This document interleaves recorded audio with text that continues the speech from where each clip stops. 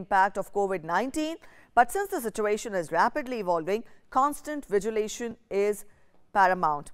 He emphasized the criticality of the coming 3 to 4 weeks for determining the impact of the steps taken till now to contain the virus, adding that teamwork is the key to face the challenge.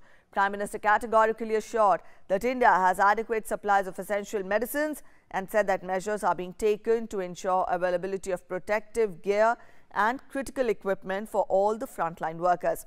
He also gave a stern message against black marketing and hoarding, condemning and expressing distress at the instances of attacks on doctors and medical staff and also at incidents of misbehavior with students from Northeast and Kashmir.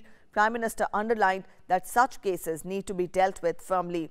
He also spoke about the need to curb lockdown violations and ensure that social distancing is followed.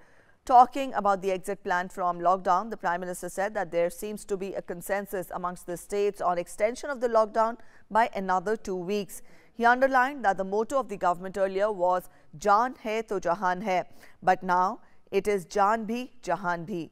Prime Minister also spoke about popularizing the Arogya Setu app to ensure downloads in greater number. Talking about the economic challenges, Prime Minister said that the crisis is an opportunity to become self-reliant and turn the nation